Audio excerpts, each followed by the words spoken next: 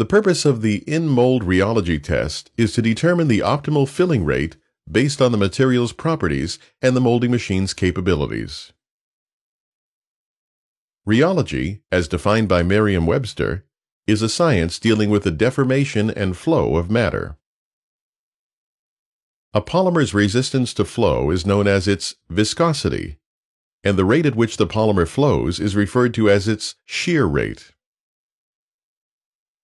As the shear rate or flow rate of the polymer increases, the viscosity decreases. This rheological behavior is unique to polymers and is called shear thinning.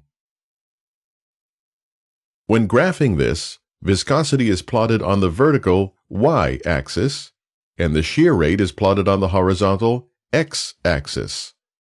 Shear thinning will appear as a steep decline in the viscosity of the polymer as the shear rate increases. Once most of the shear thinning occurs, the polymer's viscosity starts to level out. After this point, the viscosity will remain relatively consistent, resulting in a more stable process. For this reason, you should process on the right-hand side of the curve. The objective of this test is to generate a shear rate curve similar to this for your own process. By doing so, you'll be able to identify where the viscosity has leveled out and then choose an appropriate fill time to create a more consistent and reliable process.